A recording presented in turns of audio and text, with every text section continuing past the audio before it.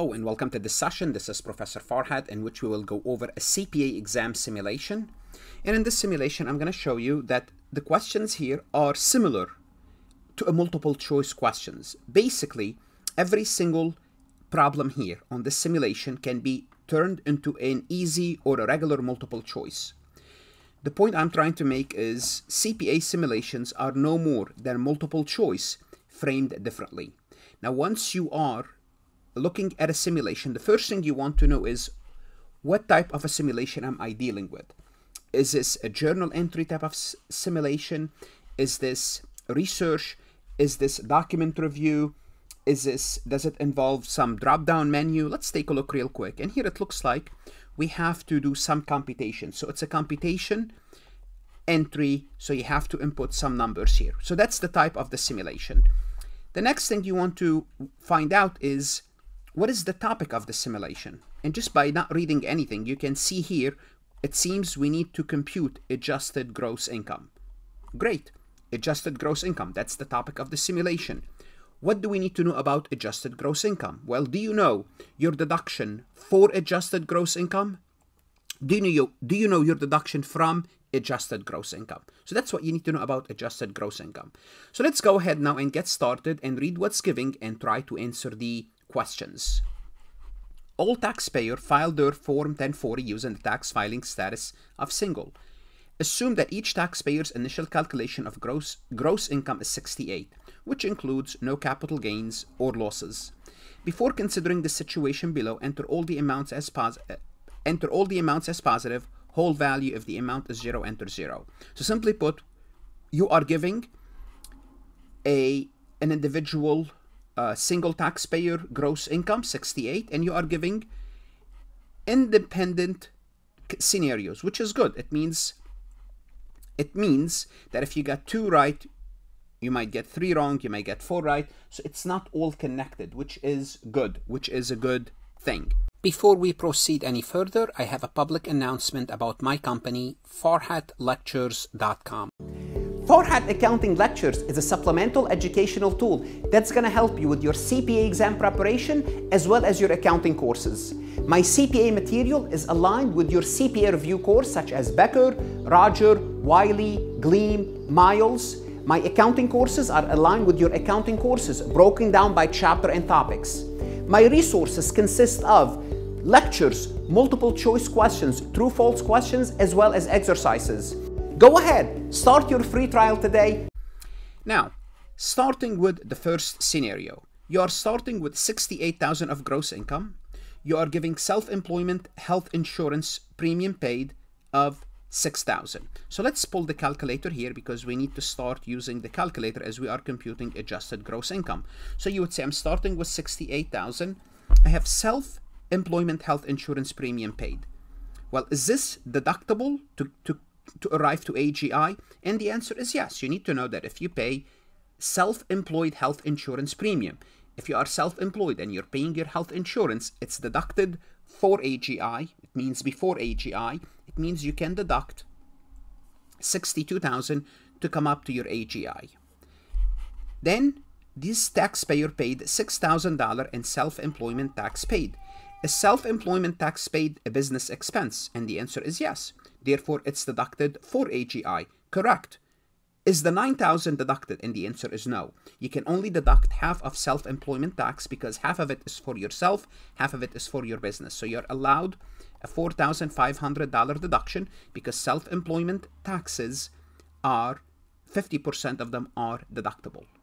Now, $4,000 unreimbursed non-business casualty loss incurred in federally declared disaster area. Generally speaking, is this a deductible? Is this a deductible expenditure or amount or expense? And the answer is yes, it is deductible. It is deductible for AGI, adjusted gross income. And the answer is no, because this $4,000 unreimbursed non-business casualty loss incurred in a federally declared disaster area is deductible from AGI. This is part of your itemized deduction, and this is where they're trying to trick you here. There are 2 tricks here. One is the self-employment, half of it. The other one is This is a deductible amount, but it's from AGI. So after you compute your AGI, you will deduct itemized deduction if you are taking your itemized deduction. Therefore, as far as I'm concerned, for the first scenario, adjusted gross income is $57,500. Now, can I turn this scenario into a multiple choice? Sure. I would say a single taxpayer with gross income of $68,000 has the following items. Compute their adjusted gross income, and I'll give you 4 options, and I'll give you those items, and I'll give you 4 options, and one of the options is $57,500. Notice this is a multiple choice question. However, it's in a simulation format. So I'm not going to repeat myself, but I'm telling you, practically each simulation can be turned into a multiple choice. So the key is to know how to compute adjusted gross income. Let's look at the other scenario. We're starting with $68,000. The taxpayer made a $2,000 contribution to a Roth IRA. That's good. That's a smart taxpayer. Is the amount deductible? No. But it's an IRA. Yes, but it's a Roth IRA. Roth IRA are not deductible. If it's a regular IRA, it will be deductible, assuming they meet all the other conditions. But Roth IRAs are not deductible. Therefore, I will ignore this $2,000. It's not deducted. You'll put it away. It will grow tax-free, but it's not deductible on your 1040 for AGI. $180 remittance of jury duty pay to employer. What does that mean? It means one of the employees got paid $180 for jury duty. That's fine. That's income. Why am I talking about this? Well, the individual submitted this money to their employer. Sometimes what happened, because you have to take off work to attend jury duty, it's mandatory. So what happened is the court where you served as a jury, as a juror, they will pay you money. Well, what did this employee did? They gave this money to their employer. Why? Because you're going to give money to your employer, then they're going to give it back to you. This is how it works. So, is it deductible for AGI? Yes, because this amount here is deductible because it's going to be deducted because you gave it to them, they're going to give it back to you. Because you gave it to them, you can deduct it, as far as you are concerned, $180 is deducted. Now, a $200 penalty on early withdrawal of certificate of deposit. What do we need to do with this? Well, you need to know that penalty on early withdrawals of CDs is a deductible amount for AGI. It's one of the deductible amount. If you look at your 1040, there's a line for this. Therefore, I can deduct $200. You need to know what are your deductions for AGI. You can memorize them. You can try to understand them. For example, if you work with them constantly, you would remember what they are. But if not, you have to make sure you know what's the deduction for AGI, what's the deduction from AGI. The deduction from AGI are the itemized deduction. So you need to know what your itemized deduction. I believe it's easier if you're studying for the exam to remember your itemized deduction, and anything that's not itemized, generally speaking, it's for AGI. Therefore, it's for AGI, not from AGI. So here the adjusted gross income is $67,620. I would always clear my tape if I'm done with this. Let's take a look at this scenario. Starting with $68,000 as gross income. $24,000 amount of traditional IRA that was rolled over to another traditional IRA in a direct trustee to trustee transfer within 50 days. What happened here is you transferred your IRA from one account to another account. It's a direct transfer. You did not see the money. You did not touch the money. Is this deductible, taxable, anything? Not at all. It's nothing. It's a rollover. Nothing happened. So you don't do anything with this $24,000 because it's trustee to trustee transfer. $8,000 gambling losses. No winning reported. Can you deduct your gambling losses? And the answer is yes. If you have gambling winning, you can deduct your gambling losses up to your gambling winning. So if you had 5,000 of winnings, you can deduct of the 5,000 and reduce your winnings to 0, and you would still have 3,000 of gambling losses. But what can you do with excess gambling losses? Nothing. Therefore, this gambling losses, there's nothing you can do with it. $200 unreimbursed classroom supply. The taxpayer is an eligible educator.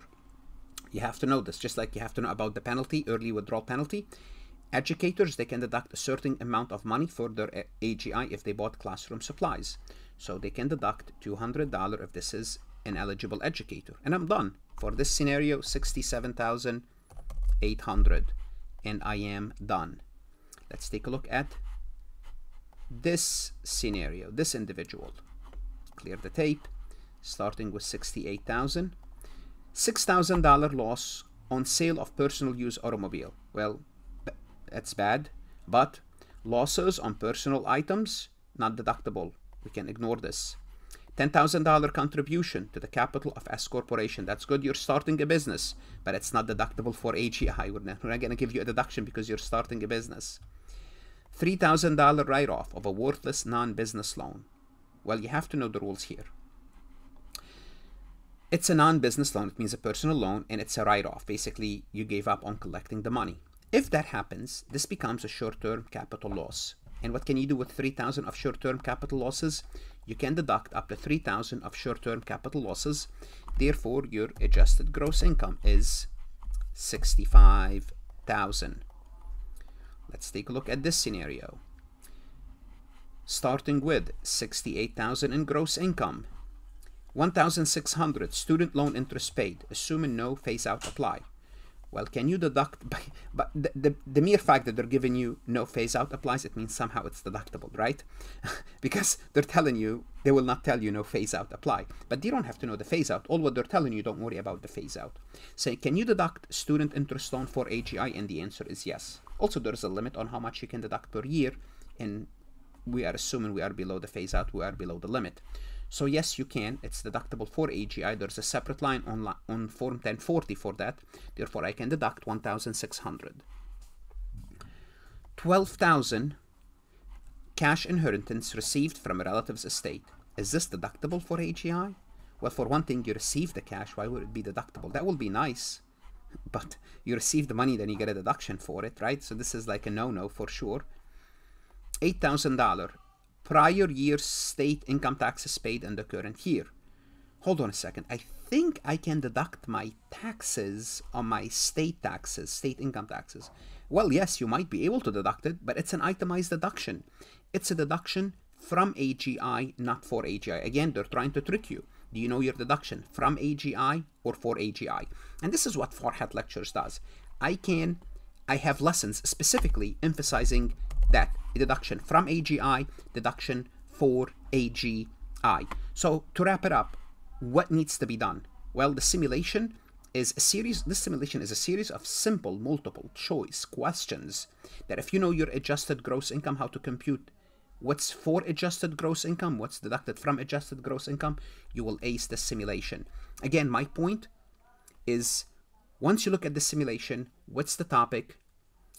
Your confidence level should go up, your stress level should go down once you know the topic, and focus. It's easier said than done, but the more the practice, the better off you are. So the more competent you are, you walk into the exam and you're shaky about adjusted gross income, you're going to be shaky about the simulation. You walk into the exam and knowing everything about adjusted gross income for and from, you would say, oh, great, bring it on. And this is the attitude that I want you to have. Bring on any simulation. Farhat Lectures can help you. Good luck, study hard, and of course, stay safe.